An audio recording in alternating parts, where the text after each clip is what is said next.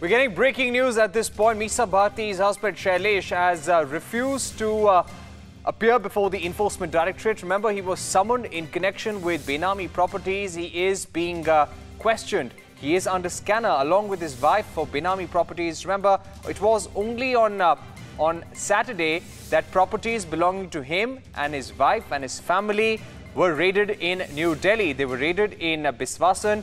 They were raided in Gitorni and also in the Faridabad area and also Sainik Farms. These were massive farmhouses which were raided by the Enforcement Directorate, and it's all in connection with two businessmen, the Jain brothers, who are also being investigated for money laundering. Now, this coming just days after a CA was arrested for fraudulently laundering up to 8,000 crore rupees, and there is some connection between Misa Bharti, Lalu's daughter, and son-in-law as well. Let's go across to Shavan Sen for the very latest. Shavan, what could be the consequences of this not appearing before the Enforcement Directorate just probably 24 to 48 hours after you've been questioned at length?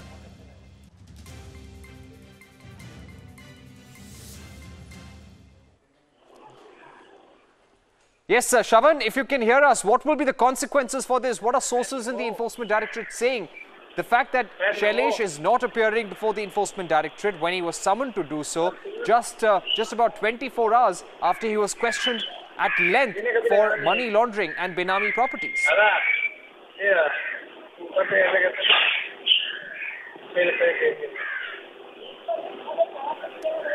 Shavan, I wonder if you're with us. Just to recap for our viewers, over the last 2 days, we've seen investigations gathering pace against Lalu Prasad Yadav and his family. First, Lalu Prasad Yadav was raided in connection with a tender that he had awarded to a hotel company when he was the rail mantri, and there was a fraudulent transaction that the CBI was investigating. There were 12 locations that were raided by the CBI. A day after that, the Enforcement Directorate raided farmhouses in Sainik Farms, Gitorni, and also the Faridabad area, farmhouses that were owned by Misa Bharti, Lalu Prasad Yadav's daughter, and also his son-in-law, Shailesh. Both Misa Bharti and Shailesh were taken to different locations and questioned at length. And today, Shailesh has not appeared before the Enforcement Directorate. He was summoned to appear before them for questioning. There would be another questionnaire that he would be subjected to. I wonder if Shavan is with us. Shavan, what could be the consequences for this? What did the Enforcement Directorate want to know from Shailesh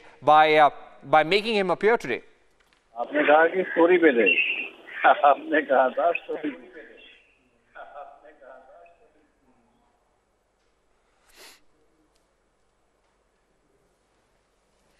All right, we will get you, Shavan, on the phone and more reactions. But there on your screens, we're getting you pictures from the 8th of July. You can see the Enforcement Directorate team. They're wearing those black jackets. They're entering the farmhouses belonging to Misa Bharti and Shailesh. Remember, Lalu Prasad Yadav has called this political vendetta. He has also targeted Republic's team, calling Republic an anti-national channel. But all that pressure, why is all that pressure being put by the RJD? Don't they have a lot to hide? Remember, Lalu Yadav has been convicted in the fodder scam. The JDU is not defending Lalu Prasad Yadav. Let's